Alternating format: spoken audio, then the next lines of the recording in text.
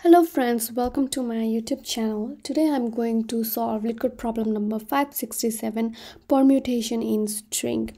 So in this problem we are given two strings s1 and s2, and we need to find if the string s1 is present in s2 in any permutation.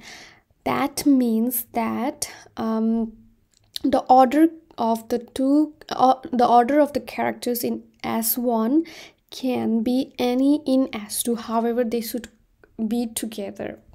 So let's look at this example here. So we have the string s1 which has two characters, and now we need to find any permutation of s1 in s2. So what's the permutation of s1? Basically the first one is the string itself ab, the other one would be ba.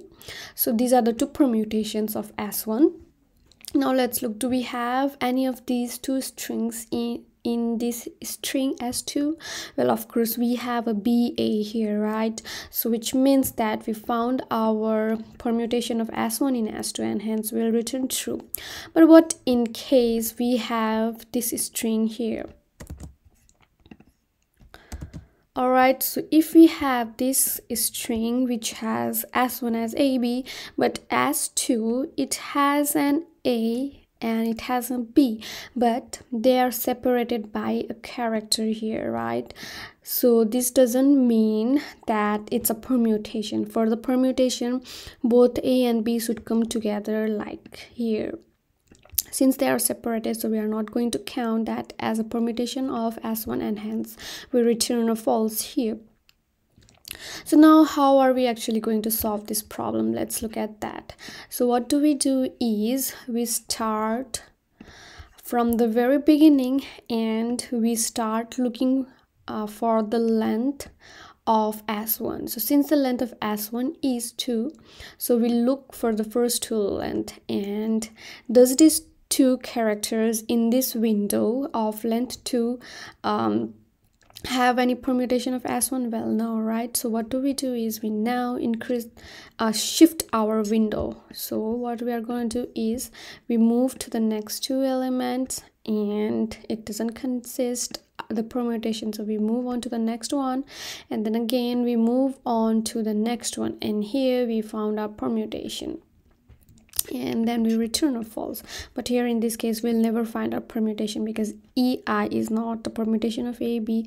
Again id, then we move to the next one, that is db, it's not again the permutation, and then we move to the next, that is bo, and then oa. So it consists of one character, that is o, but there is no b, right? So we keep moving on unless we reach the end, and then hence we finally return false in this case. So that is how we're going to solve this using a sliding window method. Now let's start coding our solution. So one thing to keep in mind is that here we are only given a string of two characters and both the characters are distinct, right? What if in case we were given s1 which had something like this? All right, and now we have a string s2 which is equals to something like a e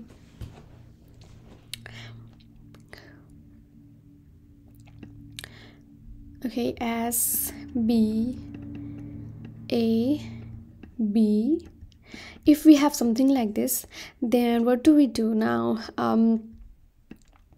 To check for the duplicates we actually need a map, right? If we cannot just do it with a set, because set doesn't keep track of duplicates, so we will need a map. So the map will store the number of counts of each of the character in the string s1. So that would be 1, this for string s1 here. And now in s2 we are going to check the first 3 characters, because that's the window that we get, and we check that we have an a, right? We have an a. So we update the value of a by decreasing it by 1, So now a is equals to 1, but here now we find that we have a value e, and e is not in the map. So what do is we reset our map to its original value, and then we shift our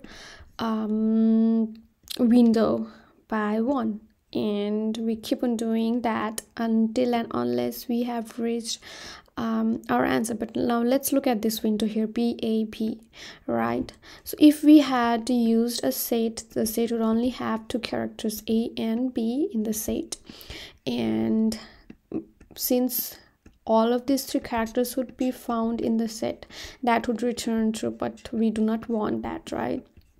So that's why we use a map. So in the map we found one B, and then we decrease the value of B by 1. Now B is equals to 0. We found an A, so now we decrease the value of A, which becomes equals to 1. We found another B here. Now is the value of B greater than 0? No, it's not greater than 0, which means that there was only one B in this string S1. However, we have found 2 B's in our window, so that means that this window doesn't have the permutation of the string that we want, and hence we move to the next value, and so on.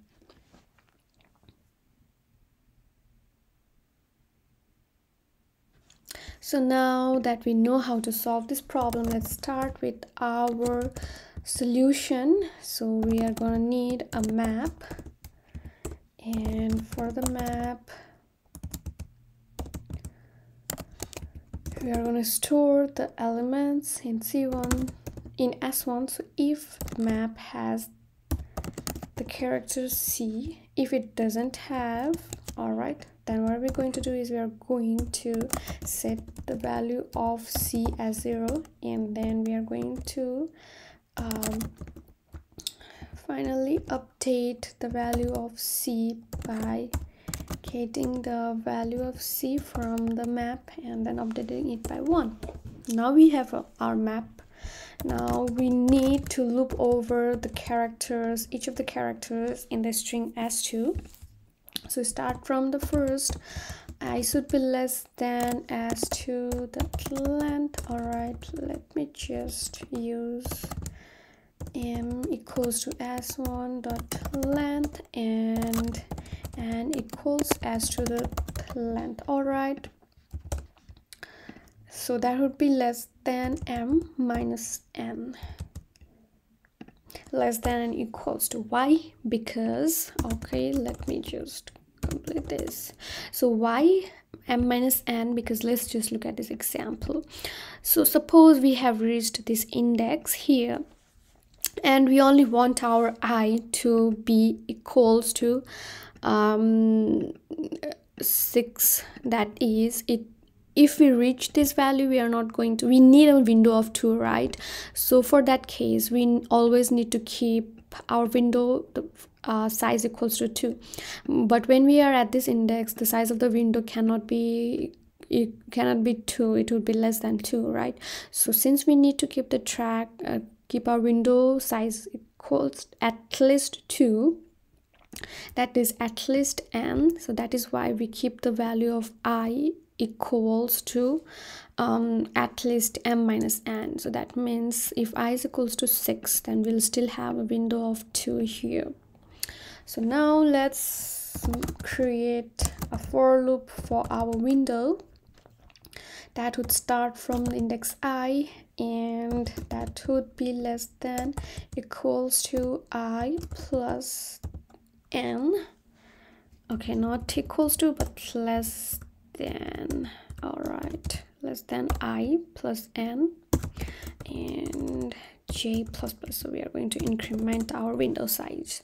All right, so j would be equals to I. So if this index is j, then that would be equals to less than I plus n. That is this plus n, that would be I plus 2, less than I plus 2, right? If I is equals to 6 here and I plus 2 is equals to 8, right? So it would be less than the length of that one. All right, so we have found that and done that. Now we are going to check if Okay, before that, let's create a temporary map so that we can update our map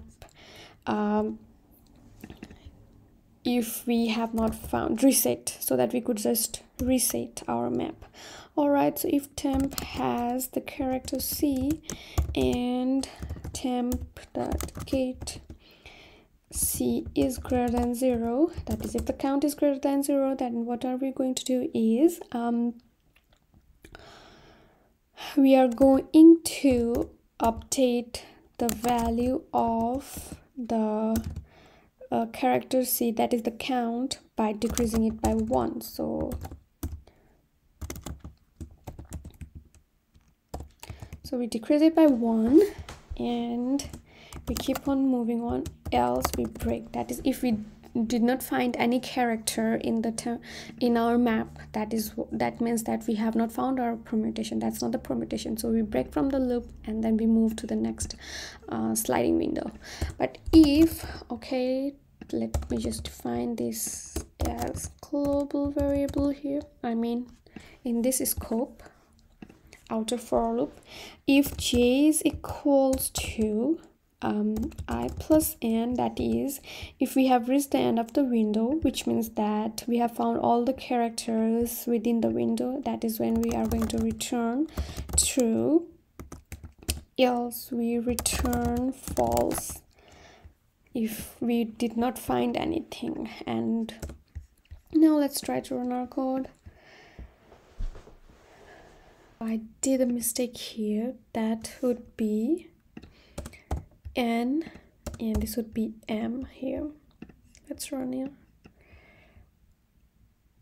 All right, so we also need to define c. So what's c? C is equals to the character at index j in string s2. All right,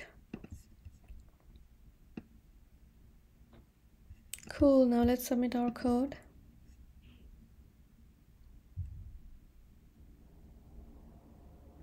Great.